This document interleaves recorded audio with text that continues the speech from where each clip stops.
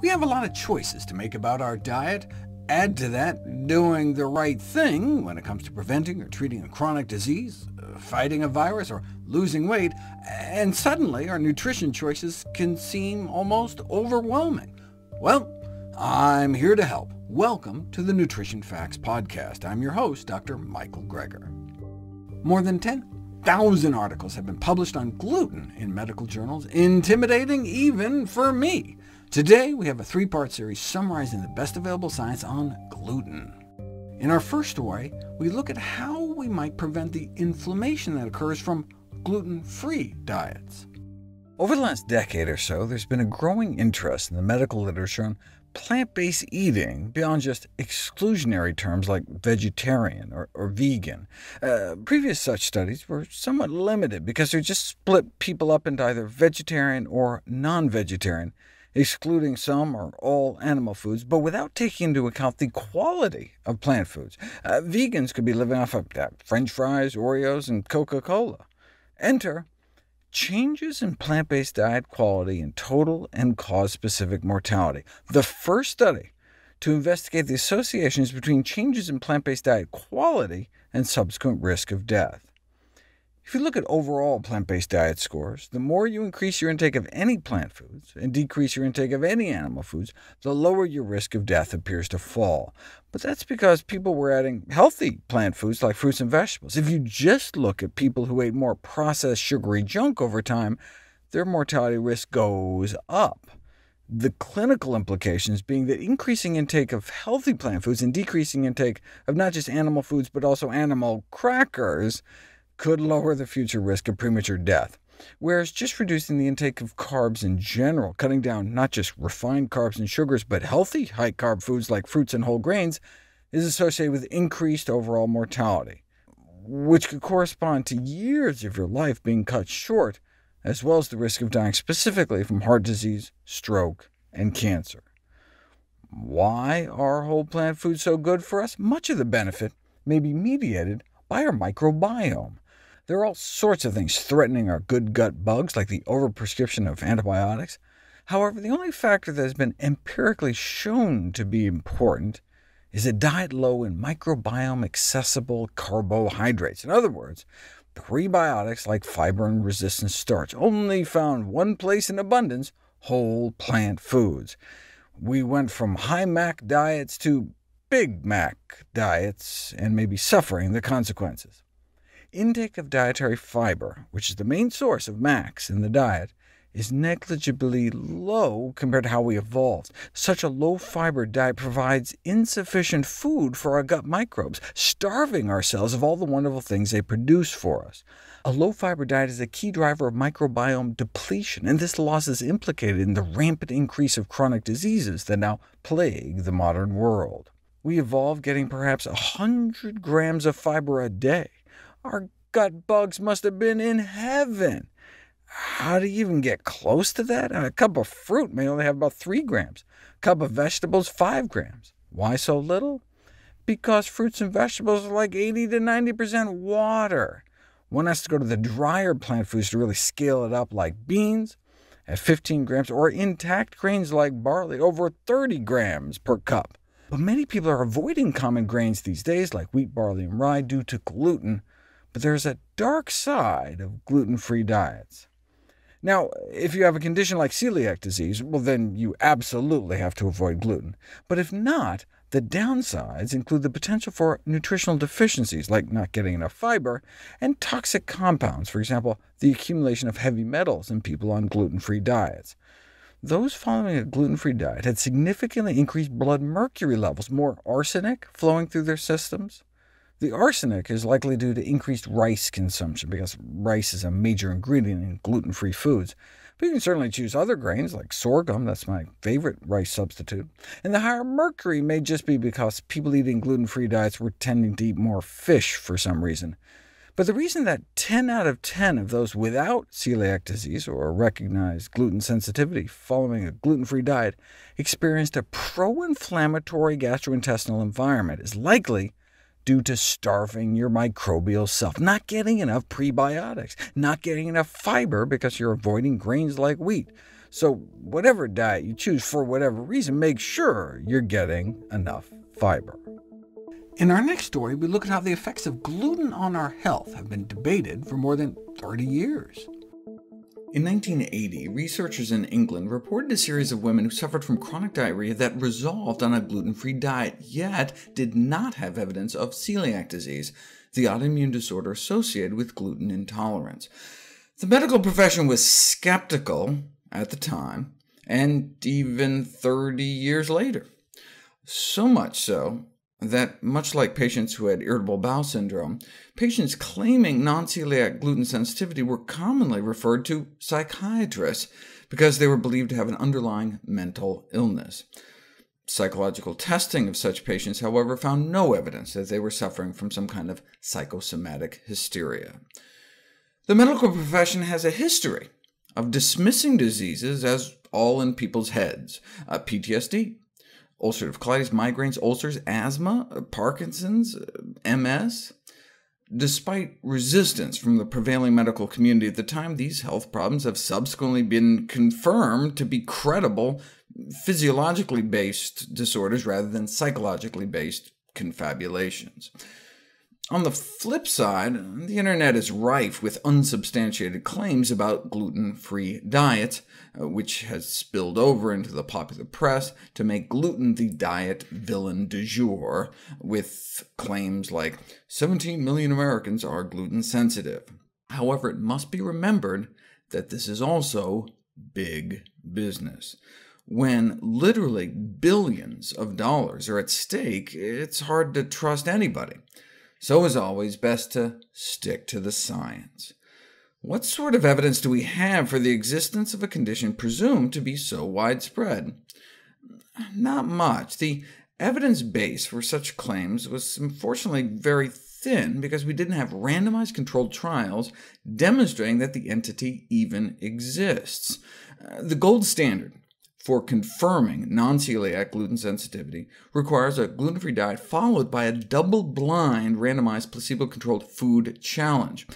Like you give someone a muffin, and they're not told if it's a gluten-free muffin or a gluten-filled muffin to control for placebo effects and see what happens. The reason this is necessary is because when you actually do this, a number of quote-unquote gluten-sensitive patients don't react at all to disguised gluten, and instead react to the gluten-free placebo, so it truly was in their heads. But we never had that kind of level of evidence until 2011, when a double-blind, randomized, placebo-controlled trial was published which tested to see if patients complaining of irritable bowel-type symptoms who claimed they felt better on a gluten-free diet, despite not having celiac disease, actually could tell if they were given gluten-free bread and muffins or gluten-containing bread and muffins. They started out gluten-free and symptom-free for 2 weeks, and then they were challenged with the bread and muffins. Here's what happened to the 15 patients who got the placebo, meaning they started out on a gluten-free diet and continued on a gluten-free diet. They got worse. Just the thought that they may be eating something that was bad for them made them feel all crampy and bloated. This is what's called a nocebo effect. The placebo effect is when you give someone something useless and they feel better. The nocebo effect is when you give someone something harmless and they feel worse. But the small group that got the actual gluten felt worse still. So they concluded this non-celiac gluten intolerance may actually exist. It was a small study, though, and even though they claimed the gluten-free bread and muffins were indistinguishable, maybe at some level the patients could tell which is which. So, in 2012, researchers in Italy took 920 patients that had been diagnosed with non-celiac gluten sensitivity and put them to the test with a double-blinded wheat challenge by giving them not bread and muffins, but capsules filled with wheat flour or filled with placebo flour, or kind of placebo powder, no flour at all. And more than 2/3 failed the test, like they got worse on the placebo or better on the wheat.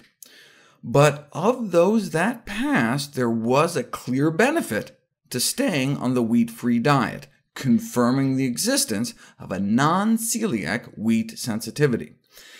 Now, Note they said wheat sensitivity, not gluten sensitivity.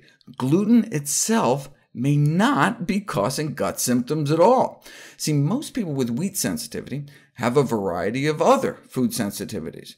Two-thirds are sensitive to cow's milk protein as well. Then eggs were the most common culprit after that.